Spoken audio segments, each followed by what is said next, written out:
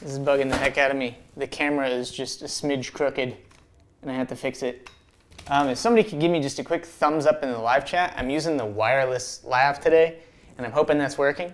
But we're going to hop right in. I have notes for this live, which is great. So I'm going to be referencing those quite a bit. There's not really going to be a whole lot of playing. I will show you some pre-recorded video of myself, and I'm sure people are going to fight me on that. But the reason for that is I didn't get too much of a warm-up in before this. I did have to work.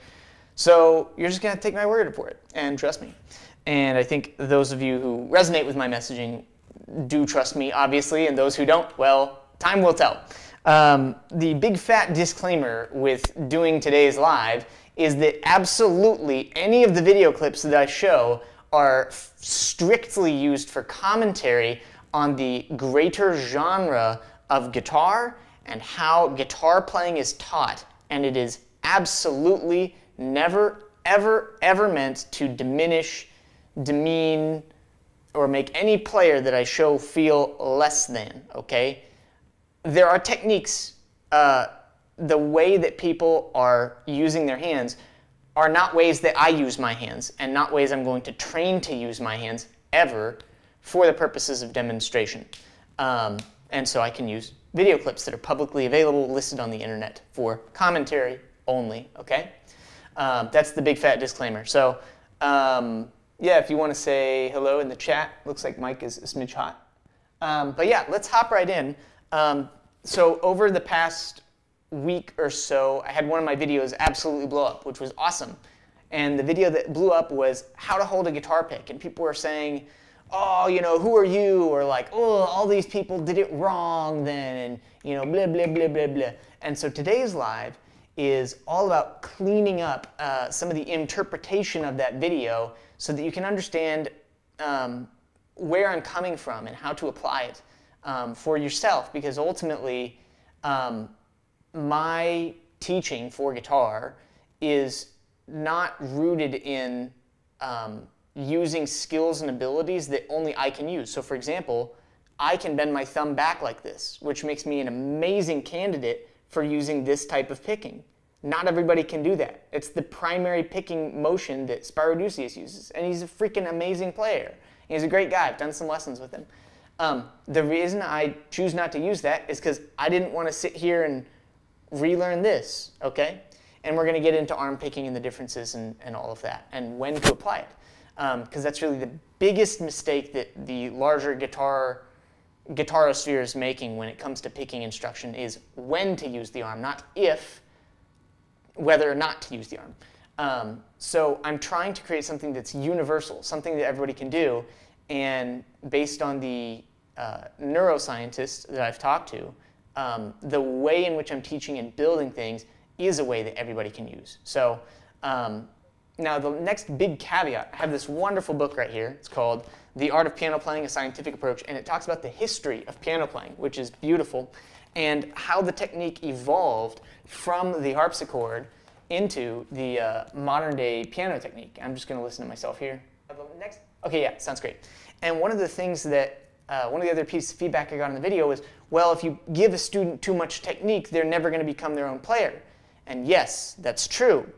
The challenge that we have as teachers is not to stifle any individual player's natural inclinations and abilities. So, but at the same time, if we give a player no instruction, we just say, yeah, go at it, do whatever's natural, then you're going to get to a point in your technique where you say, oh, I want to play Liszt, and because of the way you've been striking the piano keys or holding the guitar pick or singing with your voice, there's going to be things that you simply just aren't going to be able to do, and you're going to have to rewind and unwind these really nasty habits. Because in my talks with a neuroscientist, I learned the most amazing thing, and that thing is that whatever, like if I say, okay, here's, you know, there's a timer on my desk, okay? Timer sitting right there. Hey, you should be able to see it. And if I say to my brain, hey, I want to pick up this timer, I don't have to think, okay, stabilize back, flex bicep, turn arm with back, you know, what do they call it? Like the back of my shoulder muscle. Turn wrist, plop, hand down. No, my mind fills in all of those gaps, okay? And that is a great and wonderful thing that our mind does. The caveat to where we don't want to allow our mind to do this is when it comes to matters of technique, because what will happen is if you give your mind no parameters. There's a wonderful video out there. It's by I think it's B2 Studios, and it says the title of the video is called AI Bowling Techniques. It's informative and a really fun watch. And when he's programming this AI to do bowling techniques, the bowling technique that it comes up with is like it like jiggles up to the starting line, and then it like flicks the bowling ball with its wrist. And you go, wow, that looks stupid, but it's accomplishing the result. And so what most people do when it comes to guitar technique is they go, oh, well, he's playing fast and it sounds fine, therefore it's good and it's natural. But the problem is that when they have trained their hands in order to play guitar fast, which is ultimately our goal, and we'll talk about why that goal is and why it's important here in a second. Because a lot of people were like, playing fast isn't important. And I bet to every single person who said that, you can't play fast. And I'm going to also make another bet that you didn't watch most of the video, because the average watch time on the video is only 5 minutes, and the video is 33 minutes long, which gets into another unfortunate reality of YouTube. So the thing is when we are establishing technique, we need to define multiple parameters that our technique must meet before we start training the motion. So for example, if we take, again, no mean to diminish a player or something. If we take, for example, Troy Grady's videos on Yngwie Malmsteen, the ultimate picking technique that Troy arrives to in his analysis of Yngwie is that Yngwie has his wrist slightly turned down, okay? And there's 6 motions of the wrist, okay? There's flexion and extension, so up and down. There is adduction and abduction, which is this, and that is separate from rotation. Okay, rotation is the 5th and 6th motion. You could call it whatever way that you want, okay? So the problem is that the muscles that control those movements literally start about here-ish, and they wrap kind of around the wrist, okay? They don't go in a straight line, so you can't necessarily think of your wrist as just, oh, I'm going to perform this motion, and I'm going to perform this motion, and I'm going to perform this motion, and those have 6 different muscles associated with it. That's not how the wrist is built. The way that the wrist is built is that there's about, I think, I don't know, 4 or so muscles that kind of control these macro movements, okay? So the ultimate thing that Troy arrives at is with a hand that is turned out and down like this. And so the fast picking motion comes from not one of those motions. It comes from a combination of flexion, extension, and it also comes from a combination of rotation, which we'll talk about Eddie Van Halen in a second. Okay, and the problem that I have with that technique is that when you execute this, it turns the pick further down, too far down. And so what happens is people want to playing down is fine, and Troy points this out in his own video. Everything I'm saying right now is commentary, not criticism, okay? My problem with that is that it turns the pick too far down. And because it turns the pick too far down, it makes playing upstrokes difficult, okay? So my technique, instead of saying parameter 1, play fast, we're saying parameter 1, play fast. Parameter 2, play with a very flat pick, okay? And if you watch the update video, which is linked, one of the first things I say is that I've moved from generally playing with a more arched thumb to playing with a flatter thumb, okay?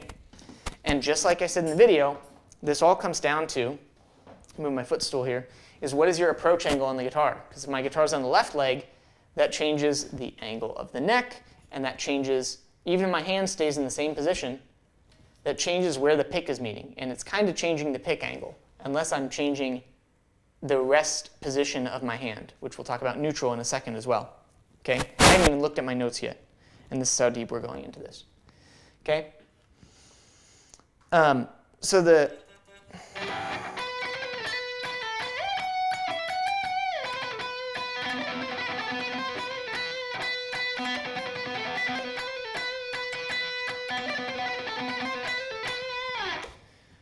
So I can play with a very flat pick angle.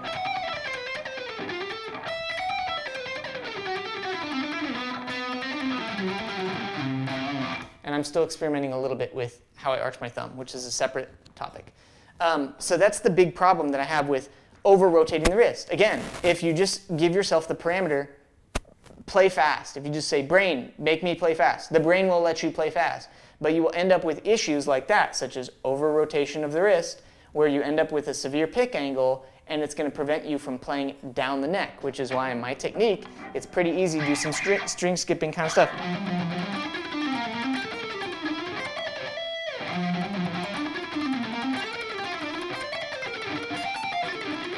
Ah, hair's in the way. Okay.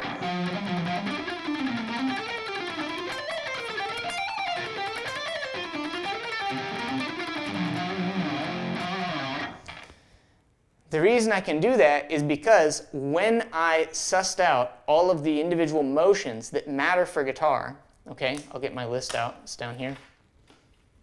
There's a couple of different techniques, okay, when it comes to playing guitar. And by the way, this is another big caveat to that video is they go, oh, well, Eddie Van Halen did it wrong, or, you know, so-and-so did it wrong. You can't take a guitar player out of context. You can't say, well, just because he plays tremolo this way on Eruption, that means therefore he plays that way all the time. No, that doesn't mean it at all. Doesn't mean that how Corey Wong plays is wrong. In fact, if I play funk stuff, I use wrist rotation all day long because that's how that music is played. And in fact, I even bend my thumb because I can. And that helps me keep a grip on the pick when I'm playing that stuff. Of course, I don't train funk, but I know how to do it. So the first motion that we have, starting from the very tip of our hand, okay, if you pick with your thumb and your finger, that assigns the control of what I just call it fine. Like if you work with any pitch modulation type things, you have a control called fine, which allows you to adjust your tuning in terms of sense, okay? And so the way that Sparaducius controls his pick, for example, is with this motion. Now the tricky thing about this is that every time you do this, you are changing the angle of the pick. And the thing is, if you're playing on a high gain tone, it doesn't really matter. You don't hear it. I don't care. He sounds great, okay? For me, in my picking technique, I don't want to be changing the pick angle all of the time, okay? I want to minimize that. And so that's why I choose to have my main control with my wrist, okay?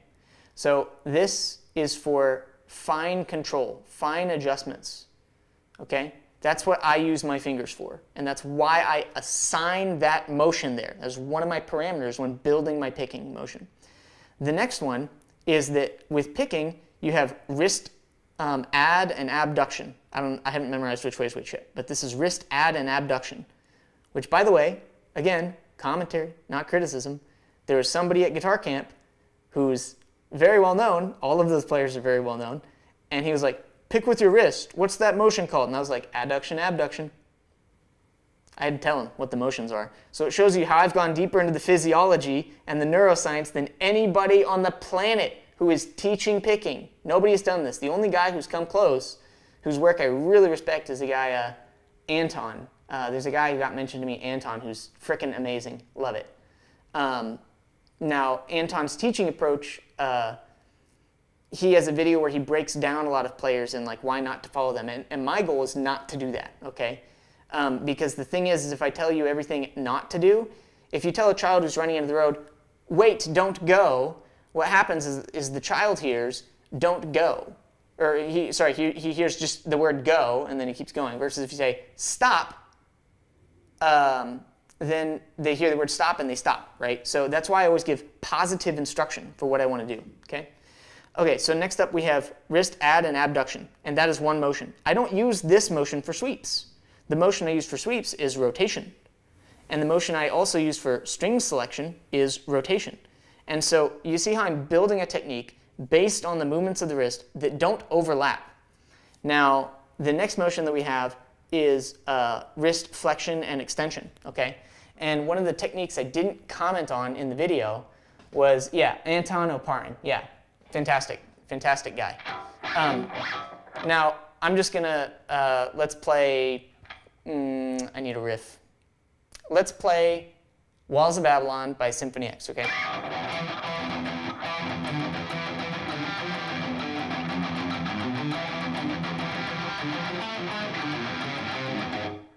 Let's try again and not have strings in it.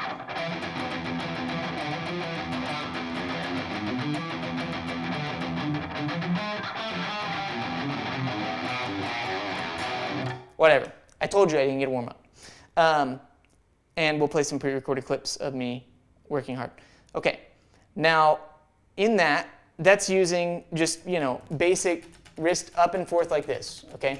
Now, the problem is, what a lot of people will do when they're talking about their picking is they go, pick whatever comes natural. And what will come natural to some people is playing with a stiff wrist, okay? They'll say, no, my wrist is relaxed. And then you watch them play, and they'll say, and by the way, a lot of people out there teaching picking, I'm going to show you one guy, exactly what happens. And once I point it out, you're going to see it in literally every single person who teaches picking. Every single person, except for me, I'm going to teach you the way to do it right. Okay? Is they say play speed bursts. So they put on a metronome, and I've been practicing around here lately, about 108 to 112. So they'll go.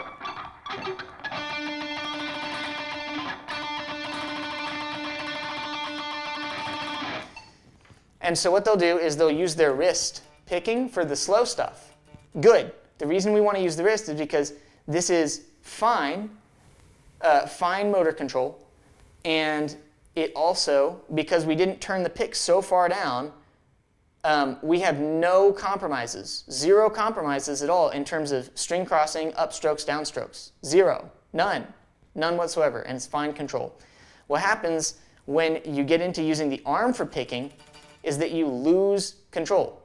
Okay? I'm going to go to the screen now. I'm going to show you a video of a guy who has a player, commentary, not criticism, who, because I can't do this technique, I'm using this video, has his wrist very rotated, and you'll see that when he goes to play fast, he uses his arm, and you will see that the motion that he uses in order to achieve these fast skill runs is very, very inefficient, and it's very out of control. Okay, let's go to the screen and watch this player, okay?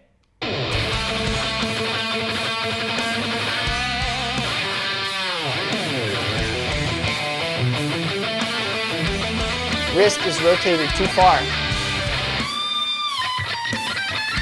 And having your wrist more rotated, more open for strumming, fine, I don't care, it's just strumming. You have 0 downsides. Do whatever you want.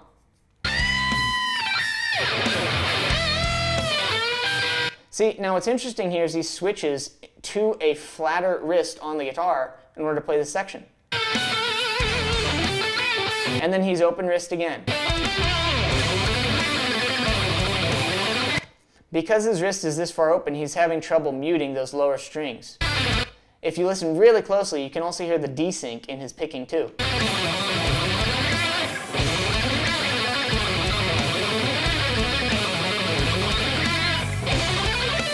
You see how wide the motion is? Okay, now we're going to go to some of my playing. Okay, so here's a little bit of this Dying Soul, which I was doing earlier. When I'm fully warmed up and have gone through things a little bit, watch how little my arm moves. Virtually not at all.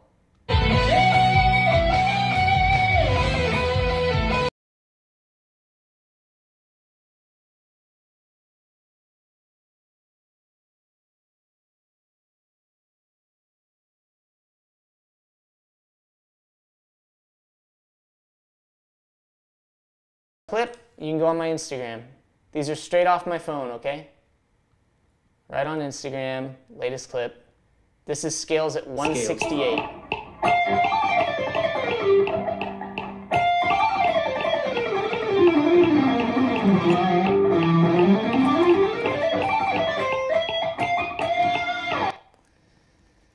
Okay, so let me switch back. External cam. Okay, so the stuff that's going on there, got it. The stuff that's going on there is, and let me just make sure sound worked. Yeah, it worked, yay. So what's going on there is these people who are telling you to pick fast, they tell you to pick with your wrist, and then they tell you to play fast, and then they tell you to do speed bursts, and then they pick with their wrist, and then when they go fast, they pick with their arm.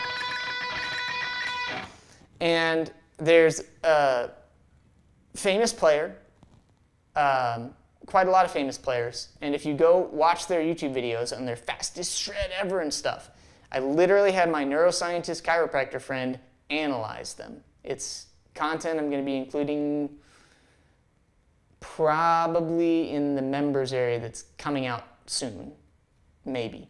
I don't know where I'm going to put it exactly. But I had him analyze different players, and one of the things that he pointed out to me is I said, so inherently we'll have more control with the wrist than the arm because the arm, or because this is a smaller lever. And he said, yeah, think about a soccer player. And when a soccer player goes to kick a ball, I gotta set the guitar down.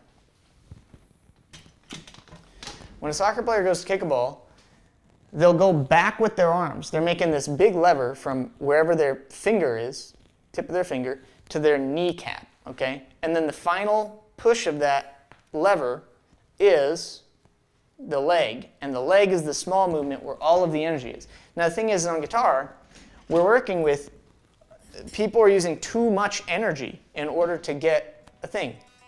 Like I said in the video, the firmness of the pick stroke just comes from how hard you squeeze the pick, which is just the muscle in between the thumb right there. And again, like I said, none of what I'm doing overlaps with sweeping. None of what I'm doing overlaps with picking. Nothing overlaps with fine control in the fingers. Nothing overlaps with string selection. I'm not over-rotating the pick and creating big downsides for upstroke string crossings or downstroke string crossings, whichever it is. So this is where I'm coming from on this video. Do we have any questions so far? You can always pop them in the chat. I hope this is making sense to you. It's a whole lot of information on this stuff. So let's sum that up. We want to, instead of saying, just do what comes natural in our pick technique, what we want to do is we want to say, what are the motions of the wrist? And how do we assign different techniques we have to do on the guitar to motions on the wrist so that different techniques don't overlap? Because what's going to be very difficult for you, another example that I can't perform because I don't train this way, is if you, you'll see people who teach sweeps and they'll teach you to do it with arm extension. Well, if you want to extend your arm,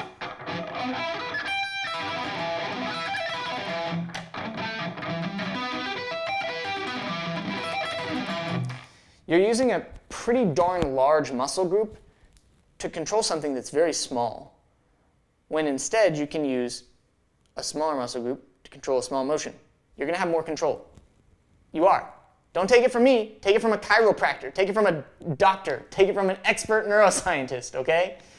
When I mention these people, it's not to be like, ooh, look at me. The reason I mention these people is so that if you want to go and pay $500 for a consult with these people, like I have, or thousands in guitar lessons, thousands and thousands in guitar lessons, this is the answer you're going to get. I'm bringing it to you for free, okay?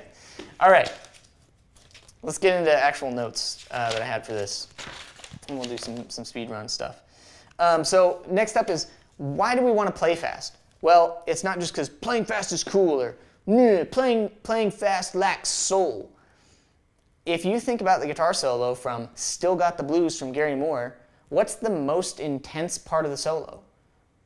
If you think about one of my favorite solos, The Glory of the Lord, from the Neil Morse Band, or if you think about a lot of John Petrucci solos, they climax in a fast run to the very end. If you think about classical music, if you think about dirty loops, Hit Me, that's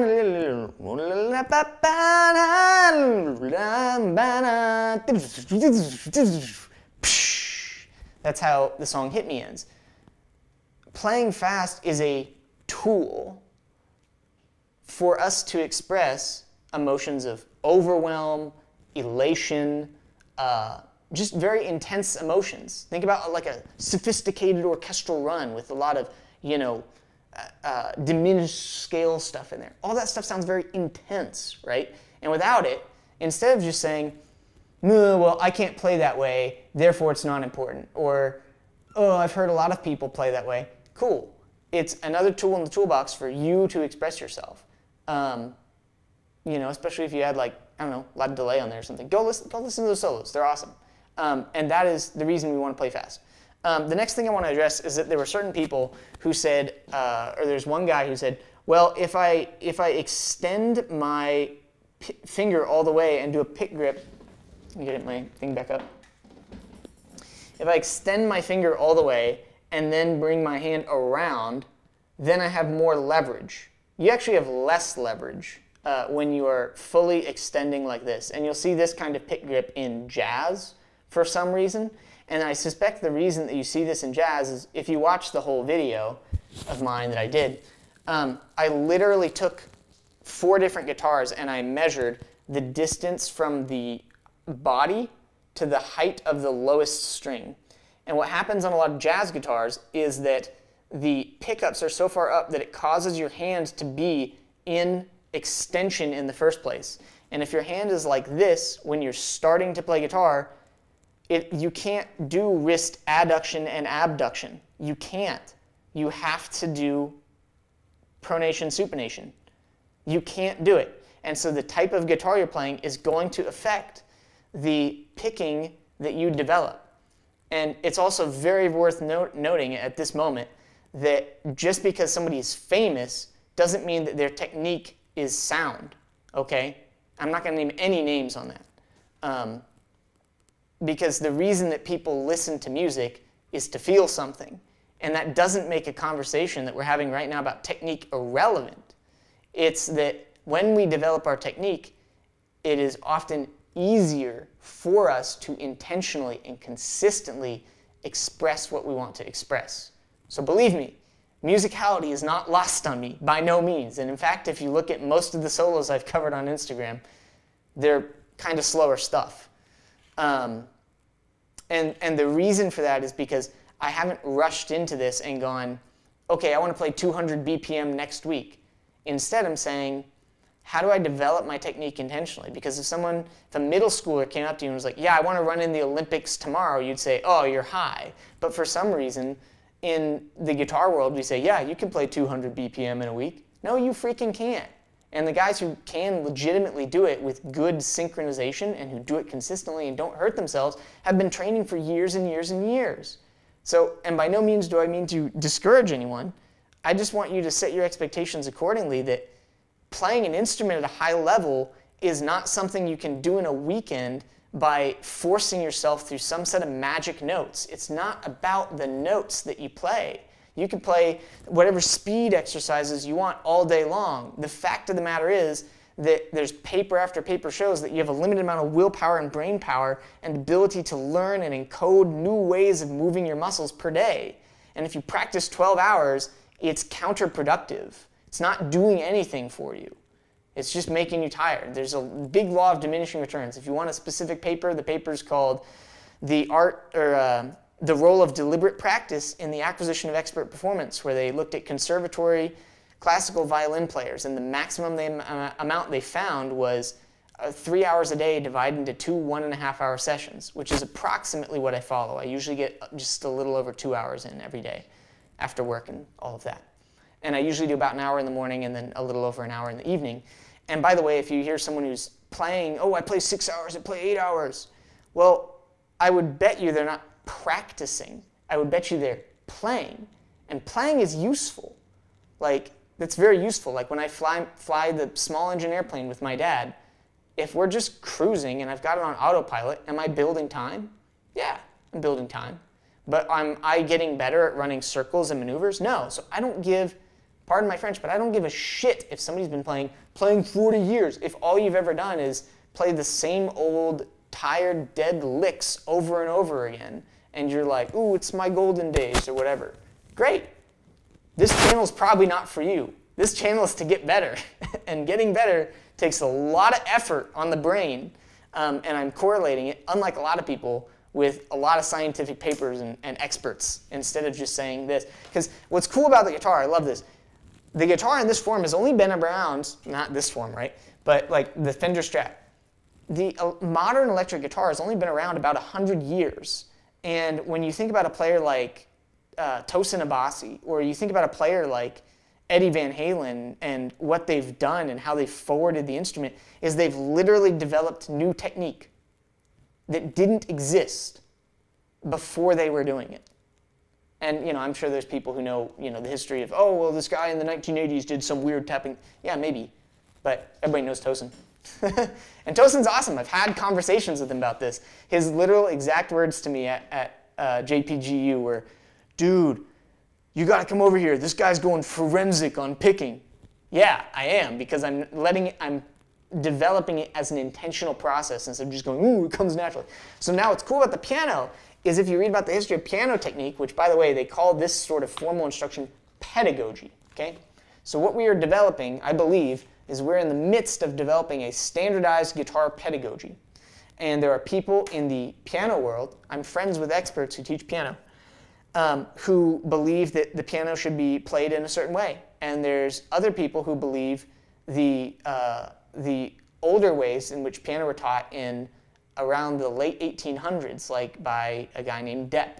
And so not striking the very bottom of the key bed, right? And so this is the era of guitar that we're in right now, where technique is actively being talked about and developed.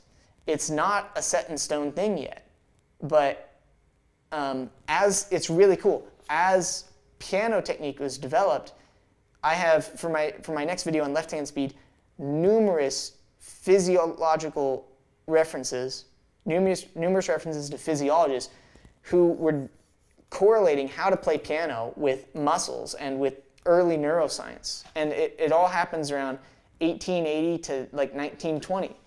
And so now maybe there's somebody else out there, am translating this into a sensible way for guitar. And I try to do that through YouTube videos that are entertaining and not necessarily overwhelmed. Yeah, we're just at the start with the guitar played with a plectrum or a pick, right? Like, we maybe have 50 years of that, right? What is playing a guitar with a pick going to look like 100 years from now, 200 years from now?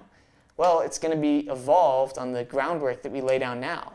And we live in an age, unlike piano players did, where they said, oh, the harpsichord is played with the fingers and don't use the arm. And now we understand that if you do that on the piano, the weight of the piano is too much and you're going to hurt yourself, right? Anyways, we went on a big tangent. Okay, yeah, we were talking about this, okay? So the problem that I have with the jazz pick technique is that if you lay your hand out like this, okay, this is neutral. Curved fingers are neutral. Curved is neutral. I can prove that, ready? If I put my finger straight and I go up, I can't go any further up. That must mean that the finger is in extension. I can't go further than this. That means this is not neutral, okay?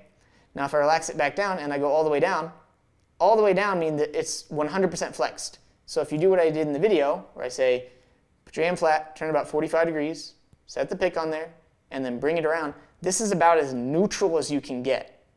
And neutral gives us the greatest palette or flexibility to do this, to work with for picking. Now let's talk about the wrist for a second as well. Now what'll happen in a lot of players who develop the over-rotation of the wrist is that they're simply wearing the guitar too low. So what happens when you bring the guitar too low is that the wrist, the pick angle is too far this way. So the compensation starts, you can already see I'm doing it, with the wrist in full, it's turned this way. And the thing is, you don't have very much motion here. To play guitar, you don't need very much motion. But when you start with the motion already turned instead of at neutral, then the only option is for you to turn your wrist out. And then you end up with that style of picking. And so incidentally, so this is a flexed finger, and then you have to have a flexed thumb, and then you have a rotated wrist. It's just about the most disadvantageous guitar position you can get, and it's all fixed by bringing the guitar up from waist level, simply up to where can your hand sit neutral.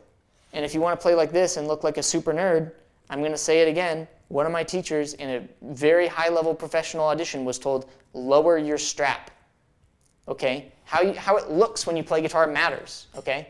But we can also make that compatible with the picking technique that we consciously develop. okay? And all I'm gonna do right now, I don't even have a strap on, okay? I'm gonna grab a capo, use my capo.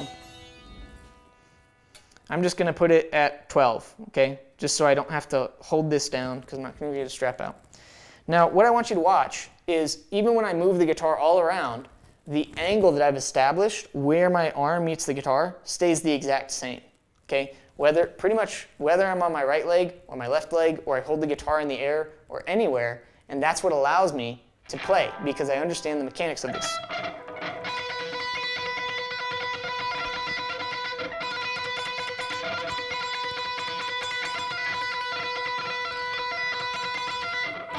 Because the pivot point is right here on my elbow and can move with the guitar. So we broke everything for, you can't play in different positions with this. Yeah, you absolutely can. It's because it's designed from the ground up. Okay, next up, cons of other techniques. Arm is too big, flex fingers, natural. Yep, overlap between sweeps. Now another big advantage of the way that, yeah, no, Troy, like my whole video on USX, DSX, like, yeah, that's like 100% Troy. So if anything, I'm building on what Troy did. Troy's great. I just think that the conclusion he arrived at was based on people who have no understanding of physiology and who aren't going to go back and fix their technique. And it's there's a fixation on these players that have been glorified for a long time for a technique, and indeed they did forward guitar technique, but now there's a new school that's emerging with guys like Baxty and Steven Toronto and Jake Howsam Lowe, you know, and I've done lessons with them. Not Baxty, but I don't know if he does lessons. But yeah, all the USX, DSX stuff, I totally 100% use that. So now another thing is, if you're using the arm motion in order to accomplish your sweeping, there's a nice knock-on effect when you use, oops.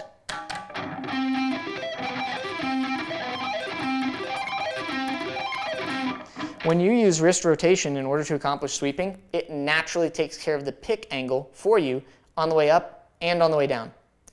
Now what's also cool about this, when you use wrist rotation, that's also the same motion I'm using for string selection. And I haven't sat here and practiced a lick, but if you want to do it, you can. And because I've separated those two motions,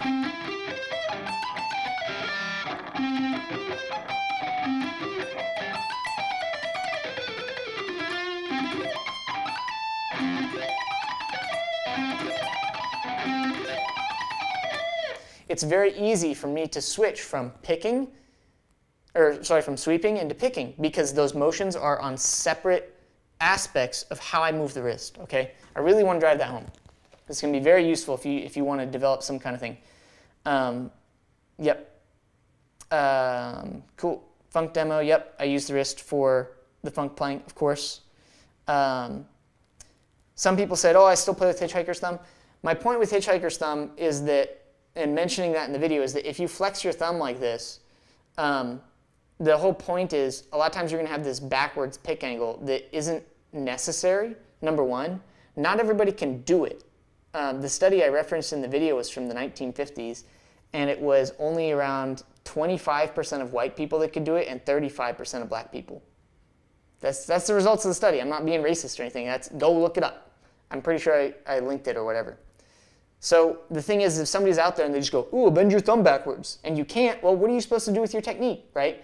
And then when you do that, it activates this muscle right here. That's tension. That's energy expenditure that you don't need to do. You can just keep your thumb flat. And guess what? Every single person on the planet can keep their thumb flat. All right. Yep. Another note about me, which I don't think I've made so apparent on this channel, Uger, can you specify what you mean by directional picking? And we'll go over that. Picking motion for solo, speed versus rhythm. Can't keep switching positions and still awkward. We'll go to the comments in just a second. Another thing is that I only got my guitar, not this guitar even, I got a really crappy Jackson guitar in 2018, okay? And you've seen how I play now. Okay, I'm just gonna give you a little demo and you can watch how it's like 100% wrist motion.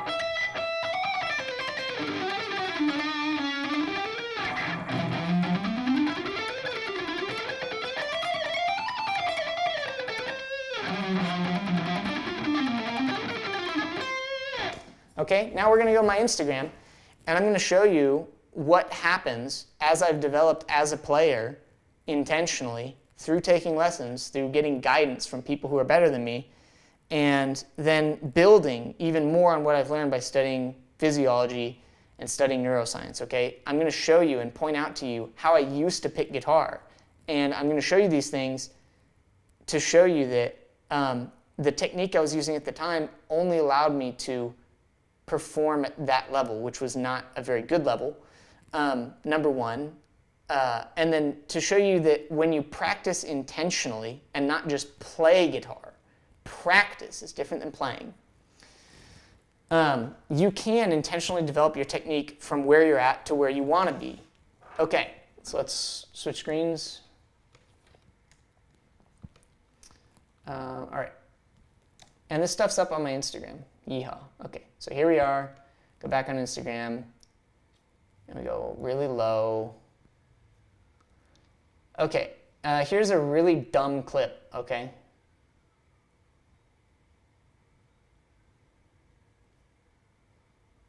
Here's in the middle of practicing speed bursts as they're taught. And before I mention that, actually let me go over with you a better way to do speed bursts, okay? The problem with speed bursts is that most people say 1 and 2 and 1 E and a 2 E and a. Okay, so it's a doubling. And the big problem when you double is that the technique changes. A lot of people go from 1 and 2 and 1 E and a 2 E and a. They do what I call the jerk off motion. They start using their arm, and you don't want to do that, okay?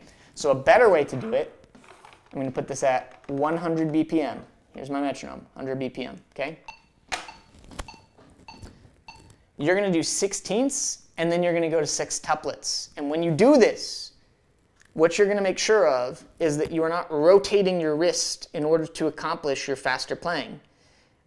I'm not sure, because I haven't talked to a physiologist yet, to what degree wrist adduction and abduction, side to side, this one, and rotation are linked.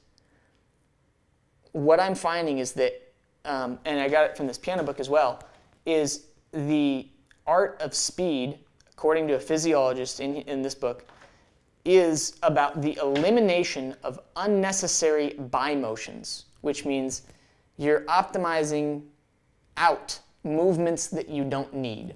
And so when we used wrist rotation for our primary picking motion, the pick is going away from the string and then back in, and then away and then back in, when all you need to accomplish is going from one side of the string to the other side of the string, and that's it. And that happens through wrist adduction and abduction. Okay, so the better way to do speed bursts is going to be 16th notes and then up to sextuplets, because instead of a 50% increase, it's only about a 33% increase. So I'll demo for you. So 100 BPM. So.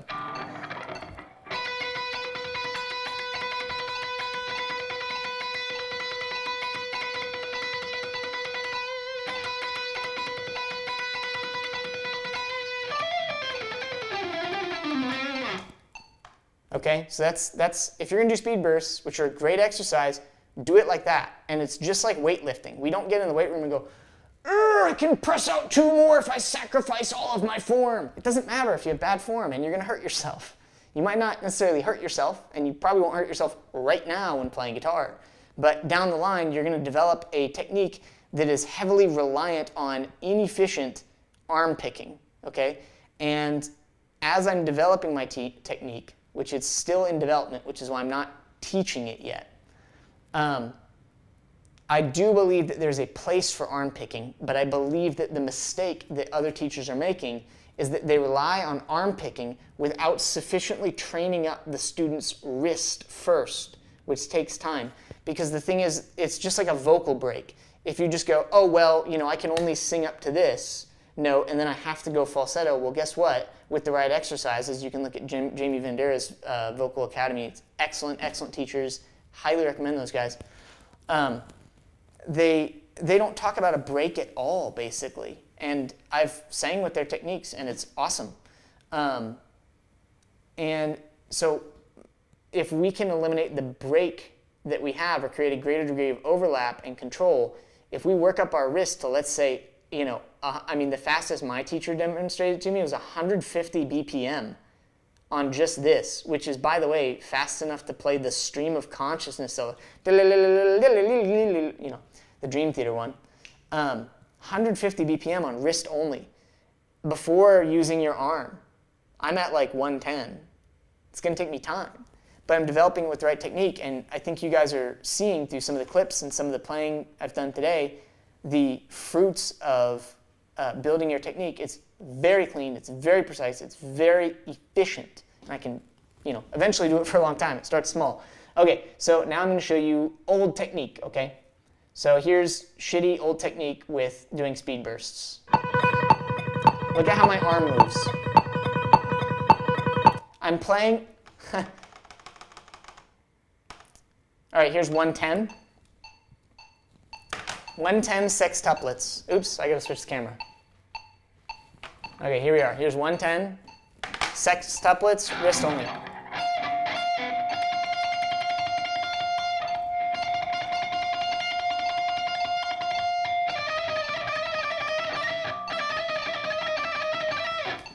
You don't need to move the arm for 106. You can do it with the wrist. All right, let's do another clip. I have to dig back in my Facebook videos, actually. And those are pictures from ads and random old stuff. There's one I want to show you in particular on the old guitar. Blah, blah, blah, back when I did health stuff. Let's see what we got.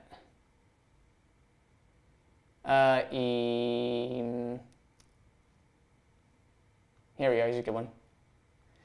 Now it's very interesting in this clip because I'm basically moving a lot with I'm using almost like circular donut picking and a lot of pronation supination, okay?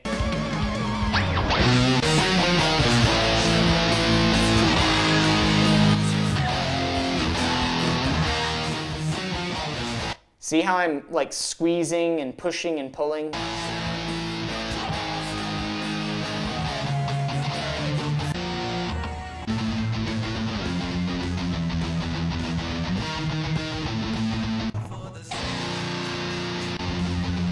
Listen faster. Yeah.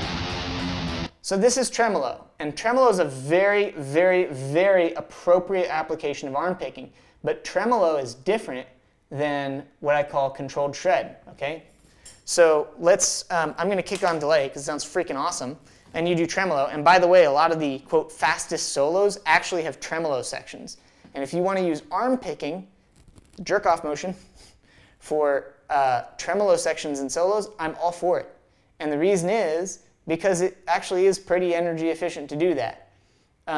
And I don't care if you use arm picking for tremolo sections and solos that don't have string crossing. Keyword, don't have string crossing. I'm going to say it literally 3 times. Keyword, don't have string crossing. Keyword, don't have string crossing. Keyword, don't have string crossing. Arm pick all you want because the only thing you need is a reasonable amount of synchronization between jiggling your arm and moving your fingers. But you're going to lose that control if you lock up the wrist. And I'll show you a study in a second here on the world's fastest drummer, okay? So let's decide what pattern I'm playing.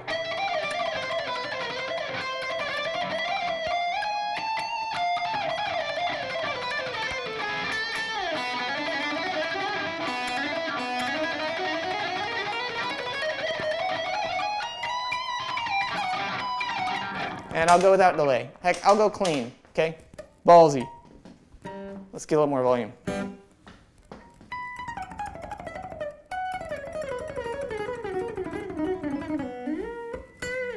That's arm picking. That's arm picking, that's tremolo, it's one string stuff. So you can totally use arm picking all you want. But if you look at what I was doing in the Neil Morse song, I was doing this, I would call it a chewing motion. And so I'm changing the pick angle a bunch. I'm doing all this compensatory stuff that you just don't need to do. Okay, I don't know Tom Hess's playing. Okay, great. So my point that I listed here in my journal is I've only been playing since December 31st, 2018, and I'm playing cleaner and faster with a better technique than quite a few people. I'm not saying I'm a fully developed professional player, but I have a much more refined technique than a lot of people because of the way I'm thinking about it through a lens of physiology, neuroscience, and also 20 years of classical training. I literally went to a music conservatory, and actually I have my French horn mouthpiece to demonstrate another example of just do what comes naturally. So a lot of people take a mouthpiece and they'll go, and they'll puff out their cheeks. And they'll go, oh, well, Dizzy Gillespie puffed out his cheeks. Yeah, that's one dude. That's one exception. And there's plenty of exceptions in jazz players, you know, and it accomplishes a certain sound and everything like that. Yeah, and I'm sure if you grabbed any, you know, Chris Martin, or you grabbed a Tom Hooten, or you grabbed, any of these professional trumpet players, you know, Ryan Anthony, and you give him a jazz trumpet, and told him to go work for a week on, hey, get a tone that's, you know, softer, more rounded, I would bet you they could do it. And proper brass technique, just like proper guitar technique, is not probably going to be the first thing that comes to you. So I trained on French horn when I was in conservatory, and the proper way to do it, it's called your embouchure. It's going to be like this.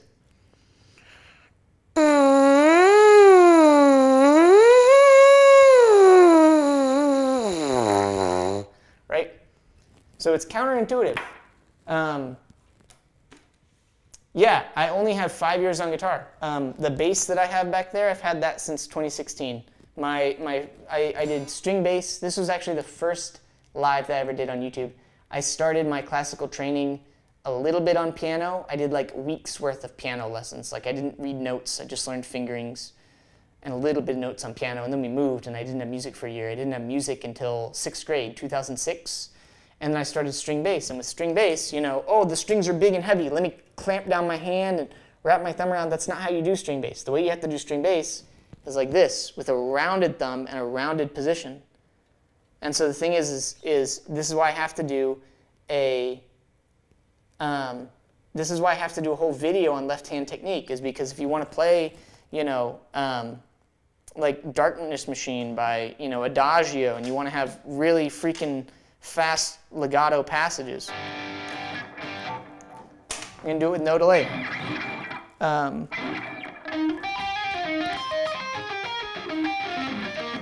Let's try again. We'll give myself a backing track. We'll see if Logic plays through here. This is fun. This is a really cool solo. I love this solo. Okay. Oh, hey, it does play. Neat.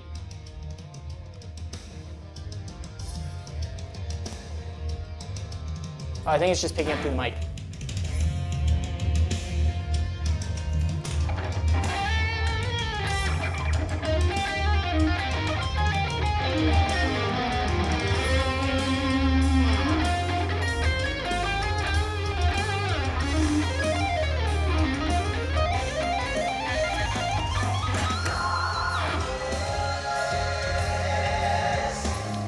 So if you want to have really fast legato technique, you can't talk about that. Stop switching. I don't know why it's switching. Bad. Freaking Mac. All right, we're just going to quit out of you.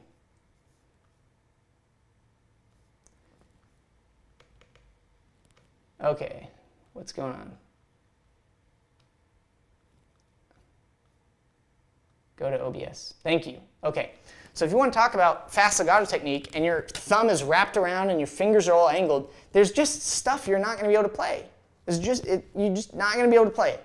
And so we have to fix the form, and then we can talk about how to go fast. And by the way, this book, which references stuff back as far as the 1800s, before modern neuroscience was even developed, talks about playing in little chunks. You can look up all kinds of stuff that talks about playing in chunks, right? Like I'm not thinking about 1, 2, 3, 1, 2, 3, 1, 2, 3. I'm thinking about 1, 2, 3, 4, 5, 6. Or I'm even trying to think in larger musical phrases specifically. Okay. Yeah, so my point with this is I have a ton of experience across multiple instruments with teachers almost my whole life on developing technique on multiple instruments, and a lot of that technique is stuff that is not natural. It's counterintuitive, and you can train it specifically. Yep, time doesn't equal expertise. I said that. And then we talked about levers. We talked about thumb tension. And yeah, I think that covers everything. So it seems like you guys really like this one. If you're a new subscriber, thank you so much. Doing this YouTube thing has been super fun. I'm very excited for the next video. You know, I'm a big Linus Tech Tips fan, and I love watching the WAN show like every week. And if you know, we can get this cooking like the WAN show, I don't think I'll have 15,000 live viewers ever. You know, but it'd be really special and cool to me to think that people are hanging out here, and you know, this is what they listen to when they, you know, are going to work or whatever, and it's chill. You know, I don't want to have to be, you know, ooh, look at me, and let me put all these other people down, and you know, add a bunch of sound effects on my videos. That's the unfortunate thing about YouTube, is that in order to get some degree of attention, you have to vie for it, right? And so I have to really spend quite a lot of time in my video scripts crafting an intro rather than just teaching you guys. Like, if I could just say like, hey, you know, here's how to hold a guitar pick, do it like this, and not debunk all of the other stuff that's out there, and do a, you know, 50-minute live on, you know, wrist rotation and the movements of the wrist, and, you know, if the guitar's too low, and, you know, all this stuff. My point in doing all that is to empower you to start to develop your own technique. Of course, you know, just getting it told to you is going to shortcut a lot of stuff. Thanks, Matt Bailey. Okay, let's go over to comments. Sorry, you're just going to get side head while I look at this. A lot of people are liking the Flow 2.0 picks that I recommend. These are John Petrucci Flow picks. Some people, I think, didn't get to the point in the video. This is a Flow 0.73 pick. And the reason that I recommend those picks is because this is what I call flex pick. And it's going to kind of play with your timing if you have a pick that flexes versus a pick that doesn't flex at all. So my purpose in referencing Yngwie in that video is like, it's you know, to show you that people who play fast like stuff that responds instantly. And it's actually funny because when I did the recent Gent video,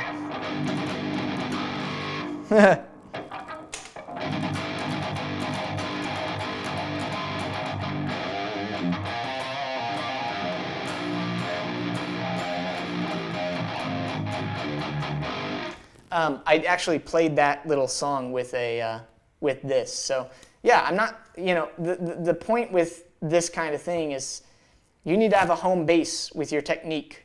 You should have a home base with all these things, because if you're switching up the variables all the time, it's going to be a little more difficult, I think, to make quite as much progress. Would be awesome in comment how I map out picking motion for soloing speed versus rhythm. I find I keep having to switch positions, and it's still so awkward for me. Mr. AJ, sorry for getting your technique or your question kind of late here in the live. So when it comes to that, the purpose of all of the exercises that I do is there's a great maxim, and it's unconscious incompetence, which means you don't know that you're not good at something. And then there's conscious incompetence, which means I know what I am not good at. Therefore, you have the power now to work on that thing. And then you have conscious competence, which is what we gain when we work on specific fundamental exercises. And then we move into unconscious competence. And so the way that I structure my pick building practice is I have a very special series of exercises I go through, and I'm still developing at this point, in order to build unconscious competence. I work on it for about 30 minutes a day. I go through this series of exercises, and then I basically completely forget. And I'll check myself while I'm playing through for the day. But the thing is, if I put those really focused, you know, if it's only 10 minutes for you, and you know, maybe it's 20, or maybe you're like me and you do 30 minutes of masochistic staring at yourself in the mirror to make sure your hand is moving the exact right way, then it's going to be, you're going to move that picking stuff that you're doing into the realm of unconscious competence, and you're going to automatically execute it, right? So when I think about a riff like On the Backs of Angels, which is just kind of like one of my go-tos. Yep.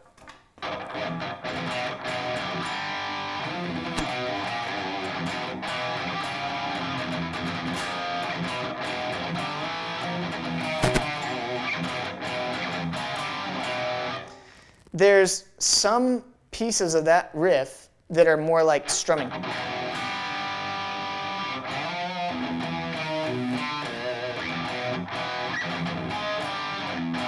And then there's some pieces that are more like the down, oh, I need to address down picking, more down picking kind of stuff. And then there's some pieces of that riff that are more this intricate, you know, just back and forth, you know, kind of thing that we're talking about.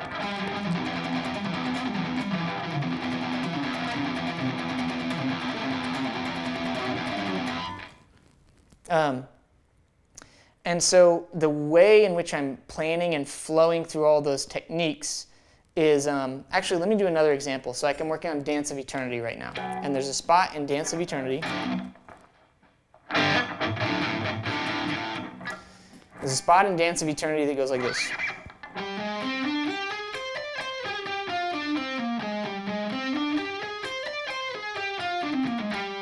So it just plays the same notes, and then the last four are doubled. And for those last four, because it's just a very quick burst, okay, it's a little tricky to get that 30-second note speed at like, I think it's at like 100 to like 110-ish. It's like, it's very fast. So the first question is, what is the musical intent there? The musical intent is not to be sloppy. The musical intent is to be clean.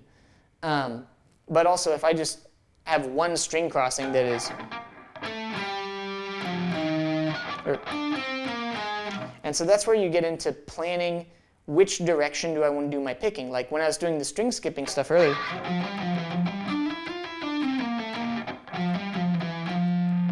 that actually ends so that I can cross to a downstroke.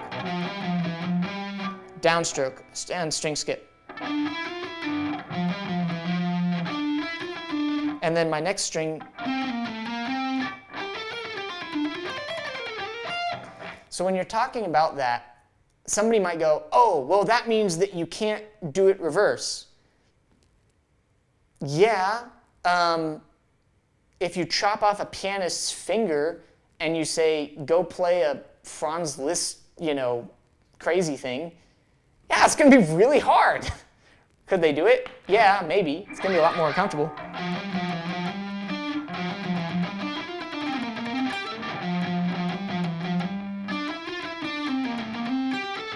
I just have to think about it more. And so when it comes to a case like that, number one, practice slowly, right? So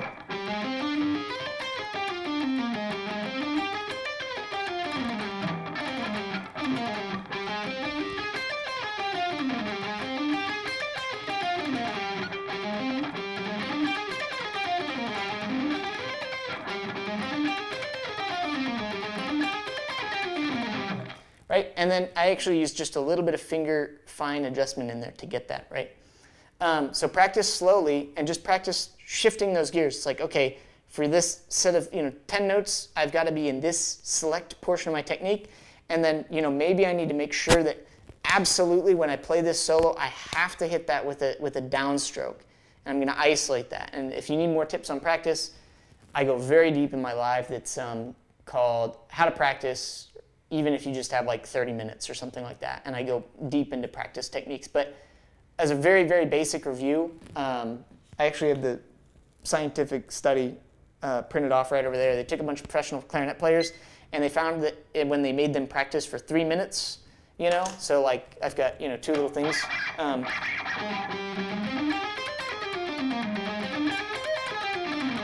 Right, I'll do that for 3 minutes. A lot of times I'll do it with the speed trainer on Guitar Pro.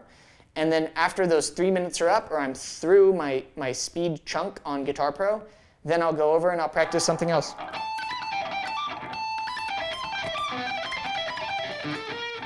Whatever, right? And so I'm keeping my brain highly engaged whenever I'm switching between the one excerpt and the other. Because if you just let your brain, oh, I'm going to practice Dance of Eternity for 30 minutes, or I'm going to practice, think about it instead, I'm going to practice measure 70 to 72 for 3 minutes, and then I'm going to practice measure 50 to 56 for 3 minutes, and I'm going to switch back and forth between those. That's going to keep your brain engaged at a higher level. And when you do that, you're going to make more progress than somebody whose brain and attention is fatiguing by practicing the same thing for 30 minutes or an hour. Your brain, it's like driving on the road, and your brain's like, we've just been going and looking at straight lines. I'm bored, and I'm not going to work as hard. Nah, I want to crank that shit into high gear, man. Pay attention. All right, I think we got Mr. AJ. Next question.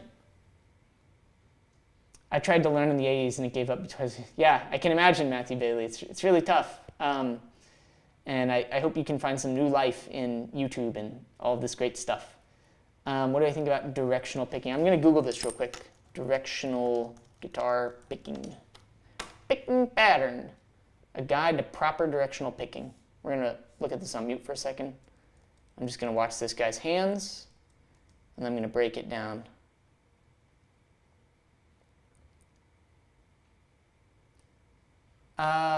Directional picking. Oh, I think he's talking about economy picking.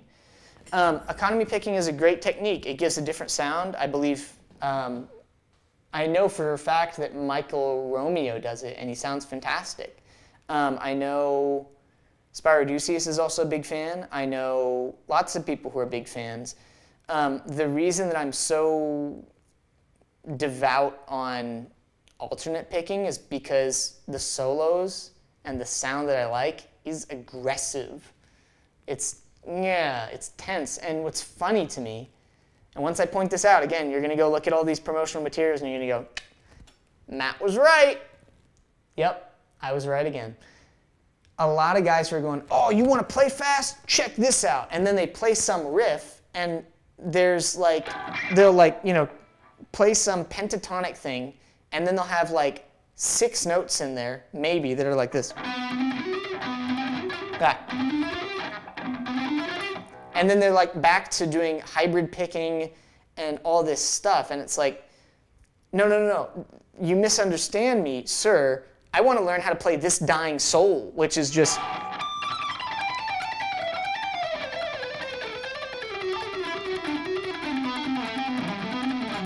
right? It's just 2 minutes of just 192 vibrating, right? So you want to pick a teacher who's going to align with being able to teach you that, and not like there's absolutely no way that you're going to play that with hybrid picking. It'd be weird. You could play it with economy picking, sure. It's not going to sound the same, and you can listen to any Petrucci recording that's been done of it, and that's a great example of where there's going to be a crossover with wrist picking and arm picking, because that piece of music, that unison, is at 192 16th notes. It goes by so quickly that you kind of need to recruit, in my opinion, a larger muscle group in order to be able to execute it. When I say that, this is not an excuse to, well, he said use a larger muscle group, it's more efficient. No, that's not what it is. That piece is an exception, unless you're looking at like a Spawn of Possession song, which is frickin' amazing guitar playing, by the way. It's very, very, very, very intense death metal. I was blown away when I watched it, and I do kind of want to work on it one day, not because I'm into crazy screamo demon stuff, but just for the sheer technical accomplishment of it. Anyways, directional picking, I think it's great. It's a totally different skill, and if you want to develop it, go for it. I would recommend probably choosing to work on alternate picking or choosing to work on economy picking at one time for a season of your guitar playing. And by season, I mean a period of intense focus lasting probably a minimum of 2 months, and could be a year or 2 years.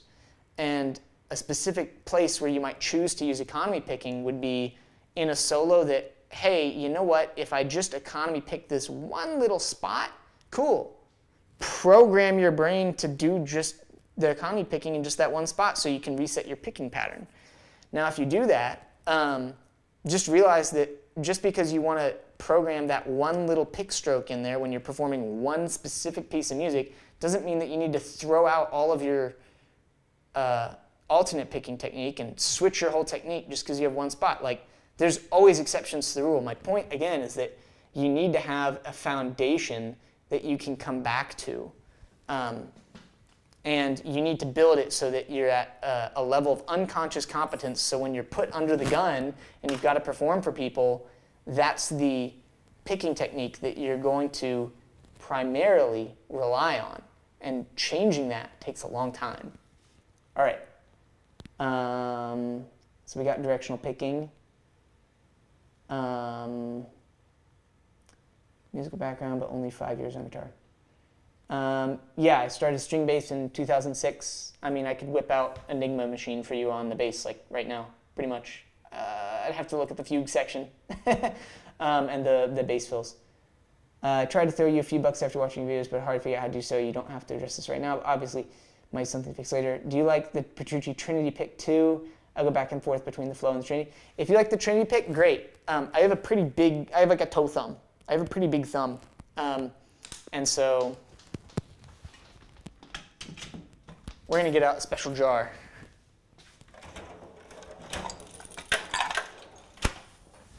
This is my picks jar. All right. Here's my thumb. Here's my thumb. Here's a Jazz 3 pick. Put some white paper behind that. My thumb basically covers the whole pick. Or here's a better way to show it. There we go. My thumb just covers the entire pick. It's Jazz 3 is great, and Jazz 3, by the way, is a non-flex pick. Doesn't flex. I find these prodigy picks, some people in death metal like them. I would also bet a lot of the people who really resonate with these are using a very extreme pick angle, and because they're using an extreme pick angle, the sharp point of this compensates for that. This is another Jazz 3. This is a JP Ultex from JPGU, and this is the same size as, basically the same size as the Flow. I know the camera is not necessarily going to focus perfectly, but those are the same size. So I have large thumbs, and because I have large thumbs, I like a larger pick. It doesn't necessarily extend that far, it's more like that. So yeah, I also recommend these a lot, especially when people they're like, oh, I play on this thin pick, right? It's like, okay, well, moving from, I had a student, he just moved from, I got him to move from just a flex pick to just the JP 1.5 Jazz 3, which, by the way, is just a smidge bigger than the normal Jazz 3, just a smidge. And he was like, it just transformed his playing because all of a sudden, the notes were right there. But yeah, if you like the Trinity pick, go for it. The Trinity pick is much larger even than the Flow pick. I believe this says Prodigy on there, but I think the Trinities are quite large. Oh, this is a Trinity. Sorry, this one says Prodigy, but it's a Trinity.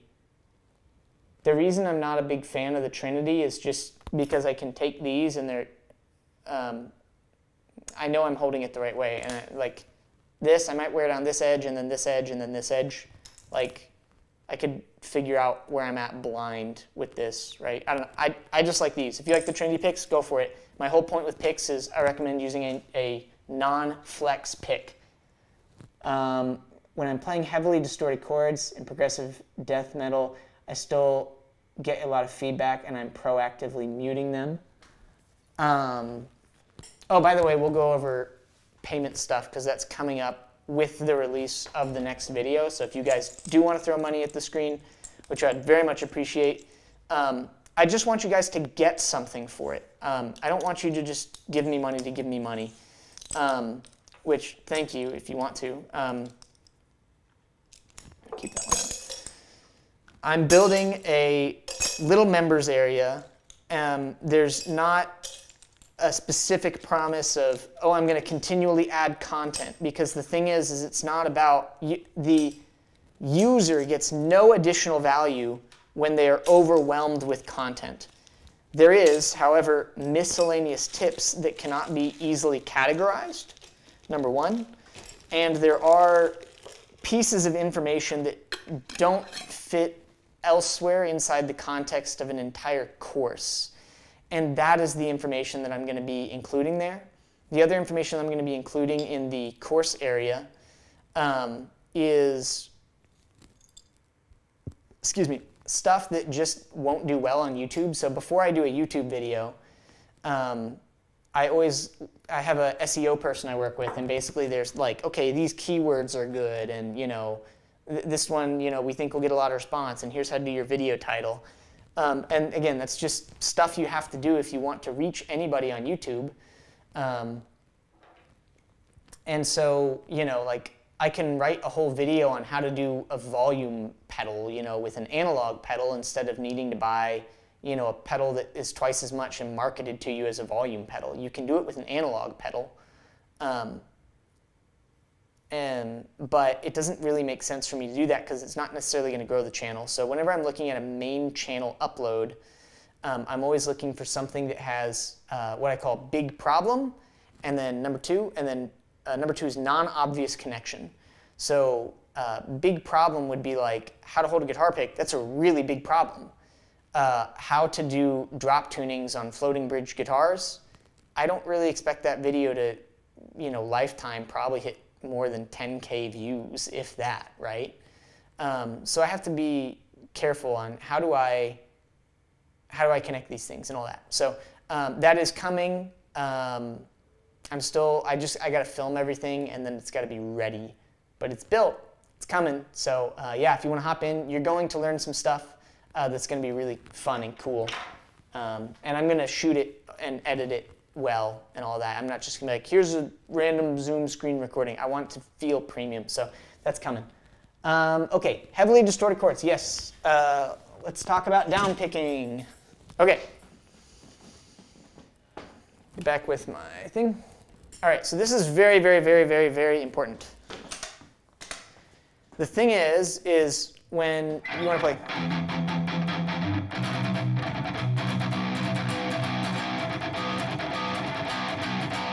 The first thing I would say to you is watch the lead guitar, this is for Mayer.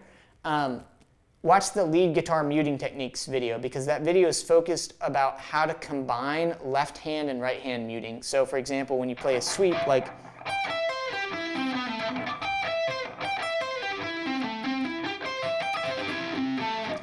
you don't want to have your left hand fingers so curved and open, because if you're going to play A,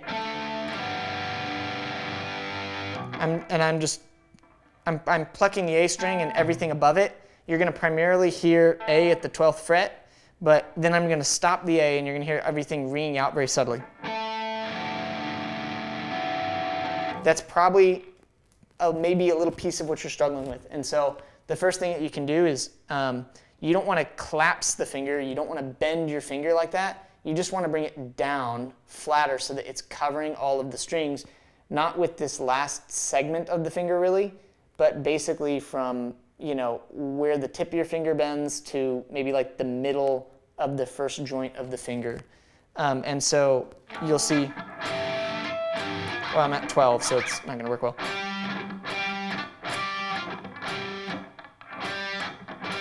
So all I'm doing is I'm blocking these other strings. I'm going to move the camera a little closer. I'll come a little closer. All I'm doing is blocking the other strings by just, instead of having my hand open, get it, figure it out. All right, instead of having my finger open, I'm just having it down. Open, down. So that's going to be your first thing. The second thing is that while generally we don't want to rotate down, when you're talking about repeated, heavy, heavy, heavy down picking stuff, a little bit of downward rotation is okay. And I'm going to give you a riff example in a second, but all I'm going to do is just ham on the downstring stuff for a second. I'm going to get in really close. Bear with the awful camera motion. Okay. So really heavy, repeated downstring stuff. Watch how my wrist goes from flat, shred, And you'll notice that I'm finding as I go lower on the string, I tend to use the fine control here when I go lower. And I'm fine with that because what's really happening is that instead of my hand, by the way, you should watch the 7-string, how to play 7-string video if you're struggling with this. You're like, oh, well, my hand is all the way extended when I'm on the top string, and it's all the way here, right? The way you control that is with your elbow.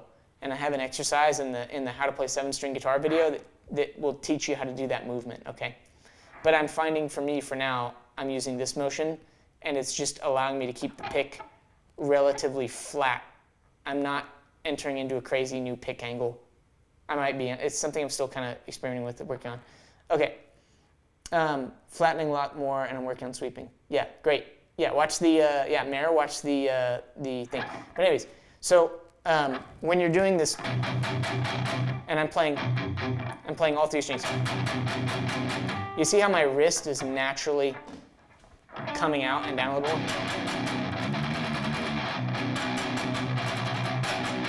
And so when you're going between those 2 techniques, one, like if you watch like Dean Lamb of Archspire, I looked up what is the hardest Archspire song. And by the way, commentary on general guitar sphere, not criticism. It appears to me in the very limited stuff that I've watched that a lot of Dan's fastest playing is, number 1, economy picking, sweeping, and tapping, and then tremolo.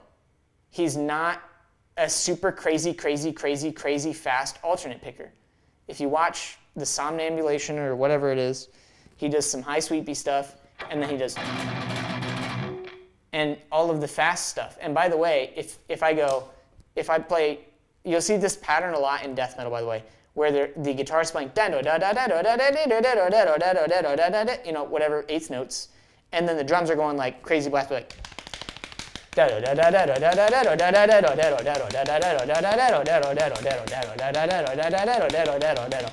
versus if I go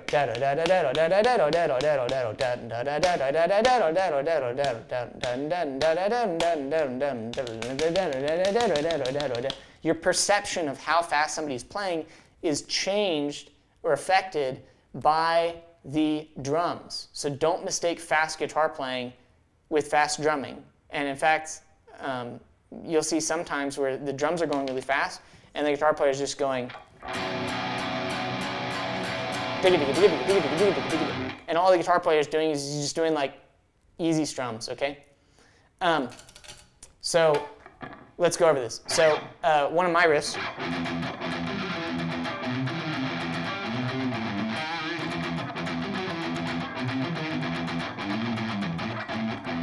How does it go?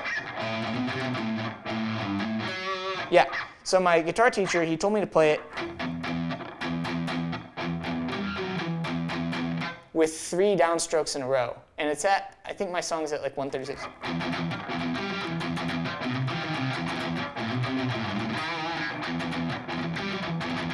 So the point is, with downstroke, it's totally cool if you come and you're doing repeated stuff like this. And that is a motion that you're going to have to work up similar to the speed stuff. And I don't run into it a lot. And so like with my riff, I haven't worked on that in months. So I'm not necessarily worked up. But you will come maybe out and down a little bit. And then you should be muting kind of from here. And you're going to also need to look for where kind of the dynamics of where your hand ends up on the guitar and where you're muting. Because if you're muting right, you know, kind of here on the hand, but this is too far back, then you're going to end up compensating in some way, right? So make sure your hand is up enough, and then it's totally cool to like come out a little bit. And that's how I'm doing it.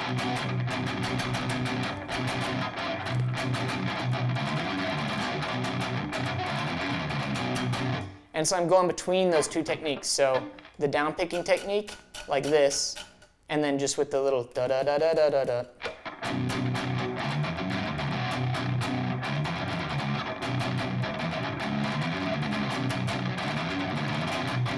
So I hope that makes sense in terms of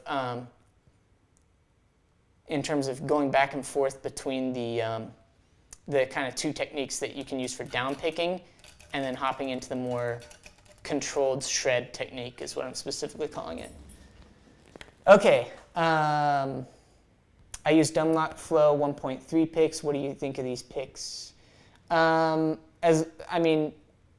With picks, it's really a personal preference thing. My like only request or recommendation, all I can do at the end of the day, is that it's a non-flex pick.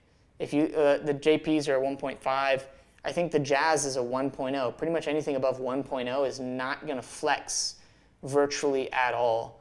And for the people who haven't watched the video, I suggest or recommend that people who are promoting, oh, this is a 9mm pick and it helps with, pain. Absolutely, look, if it helps you with pain and you can't play otherwise, please do it. Not having your playing ability is everything. My suspicion with those players, though, is thumb extension, which is going to cause probably some pain in here or here. A lot of times engagement on the top stuff on the hands. I haven't memorized the names for it. And the thing is whether I'm, squeezing something that's this big or I'm squeezing something that's 0.73mm, my suspicion is that the pain comes from how hard you're squeezing the thing, not how thick the thing that you're squeezing is. They're two separate things. All right, I started doing flat in that. Saw Michelangelo talking about doing that. Yeah. All right. Any last questions, or we'll kind of wrap this one up.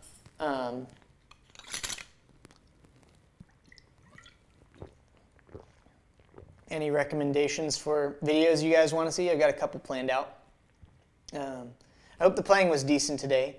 It was not, I won't say it's my best playing. I didn't really get to warm up. It's always a little spicy doing stuff live. I started working on piano a lot lately, which has been really fun. I'll show you guys some of that. Consider this the after show, okay? This will be fun. All right. We'll put on the RGB lights to do after show. Smooth. You probably won't see it. Hey, there we go.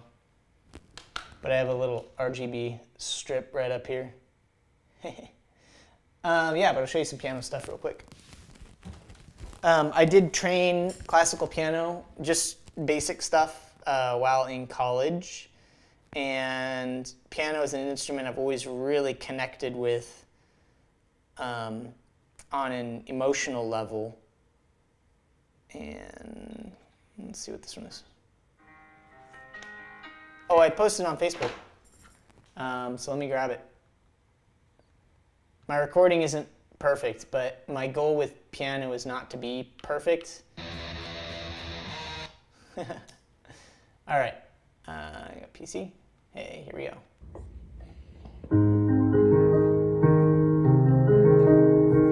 I'm telling you, all this stuff is just a neuroscience equation.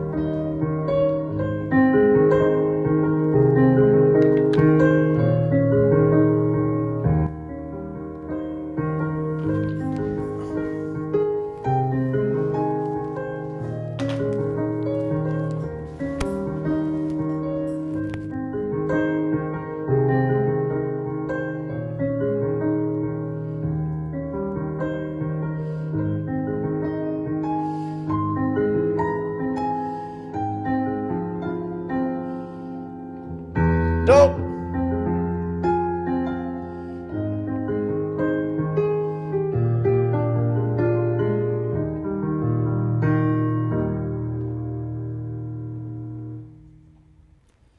So there's some piano for you guys. Piano's a really fun, beautiful instrument. Quick question: when changing chords, how do you stop the scratching sound from coming with strings? Dorado, Mr. Garcia. Legato video is, we're going to do left-hand video, and then we're going to do, I don't really want to call it a legato video because I don't feel like I'm at where I want to be at for legato. But we're going to do left-hand form, and then we're going to do left-hand speed. Those are the kind of the next two videos on the block. Because we got to get the left hand moving and thinking correctly before we can talk about it. When changing chords using distortion, how do you stop the scratching sound from coming from the strings? That's a little hard to diagnose without knowing, like seeing you're playing. One of the things that can make a big difference, grab my guitar again, is how much gain do you have in your sound? Because what a lot of people do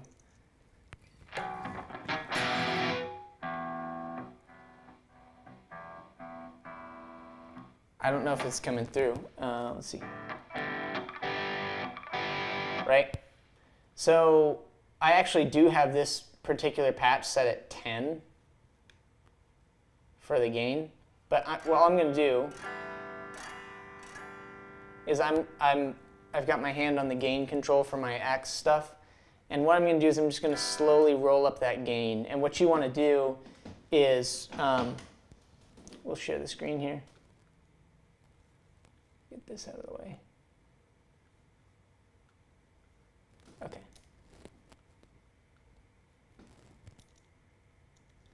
Okay, so all I'm going to do is I'm just going to slowly roll up the gain. Okay? And what you're going to find, kind of generally speaking, is if you're at like, 2 to 4, like 0, you're going to not have really a heavy sound. Right? This is your dad's rock and roll. And this is, that kind of edge breakup tone.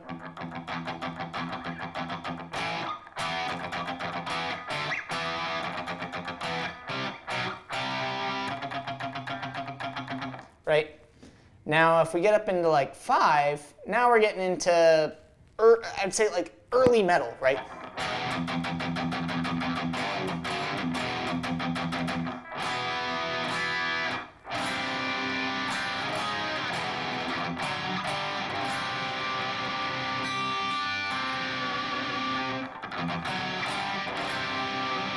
Right? Actually, 5 has got great. Now, the tricky part about 5 with our gain is now let's go into like, I'm going to kick on delay. I'm going to like play some solo stuff. I'm losing a little bit of the sustain that I want to have.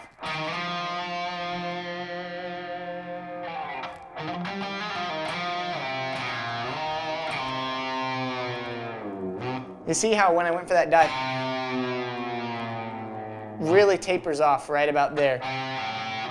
Right at about, I'm playing C, but right when we get down to like A to A flat, I lose a lot of,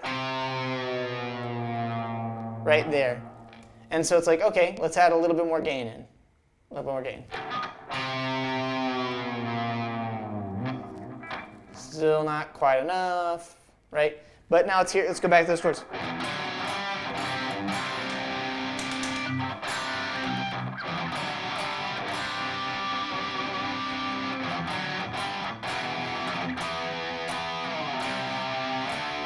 All right, now let's do our little sustain test.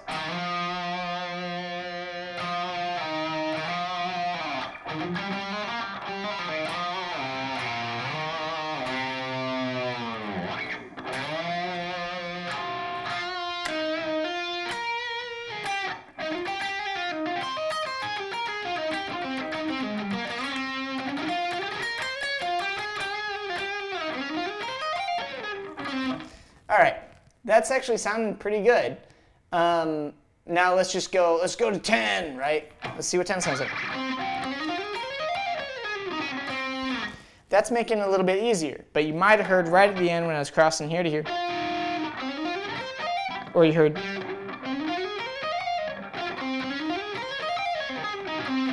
So where you set this gain knob is really going to kind of affect where you're going to want to set or how you're going to kind of want to play the guitar, right? So, like if we go back to the On the Backs of Angels thing, sorry, I got to get my view up.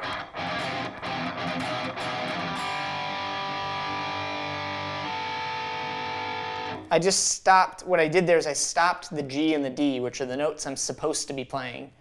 And there was all this other extra ringing kind of stuff. So,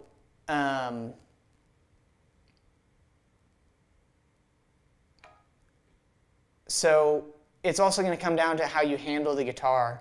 And I'd probably point you back to practicing. The next thing is that, like, literally all I'm doing is lifting, right? And even if I try to lift straight off the guitar, the strings are still going to ring, and it's just something you have to contend with. And this is a 7-string, and like when I got my 5-string bass, which is the only bass that I have here, I remember the advice that I got was, oh, you have to learn how to keep the strings quiet.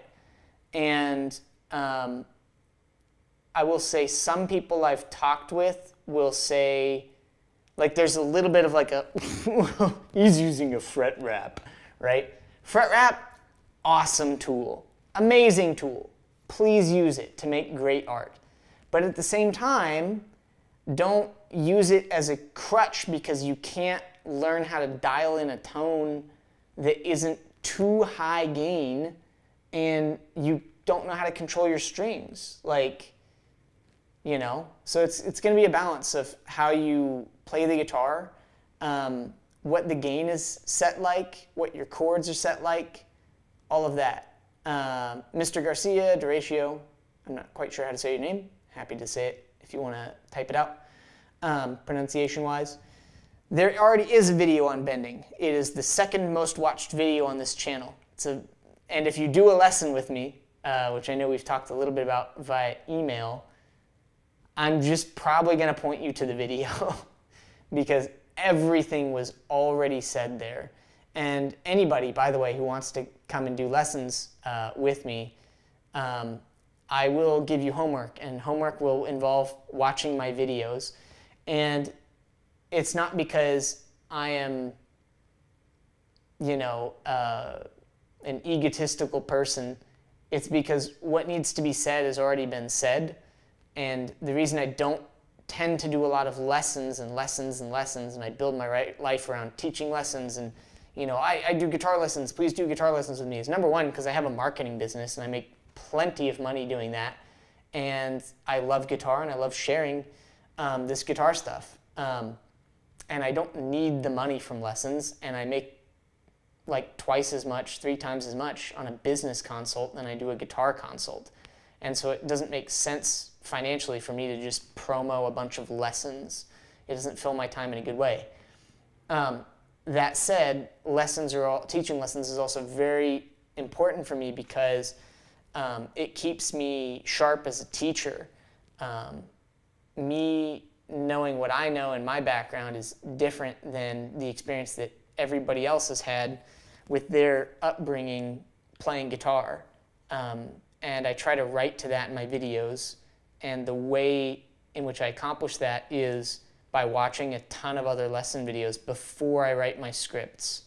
So that when I write my scripts, I can, throughout the video, address, here's why not to do it this way, here's why not to do it this way, here's why not to do it this way, and then also give you, you know, my case for the way that I do it, which I laid out so much of that, so much of that here tonight.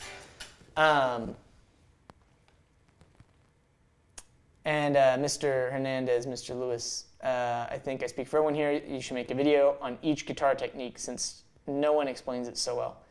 Thank you very much. I really appreciate that, and that's been my goal the whole time. Yeah. So for right now, yeah, I'm working on the Darkness Machine solo and working on a little bit of Dance of Eternity. It's mind-numbing.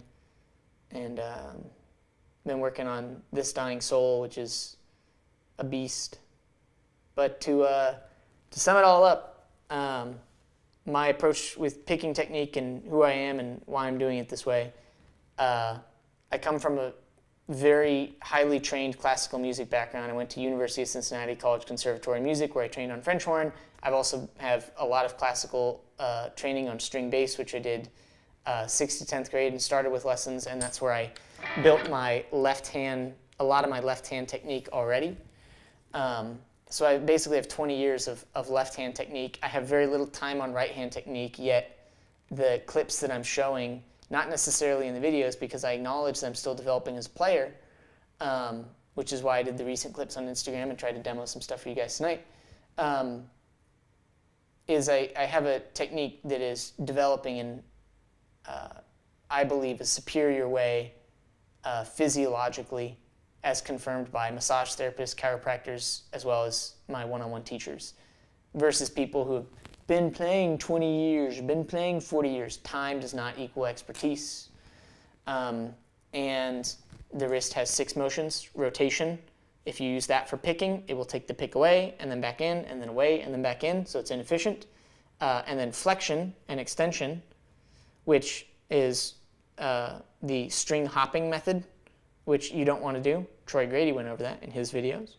And then we have adduction, abduction, which the most efficient picking motion you could possibly make is simply from one side of the string to the other, and that is the motion that aligns with that. We use pronation and supination, like I talk about in my sweeping videos, in order to do string selection, and then that allows us to use adduction and abduction the entire time that we're doing that, and then when we want to move the whole arm, we can use extension at the elbow, is where I think about it. So I hope that sums up all the technique and stuff, and I hope you guys really enjoyed this. If you want to send me a message, you can do it on Instagram, and I think this live was really important, so maybe I'll get someone to do some timestamps for it, and I'm going to drop the link to my Instagram profile, so if you have additional questions, you can ask there, send me videos of you guys playing, and thanks so much. I'm going to go practice. Peace.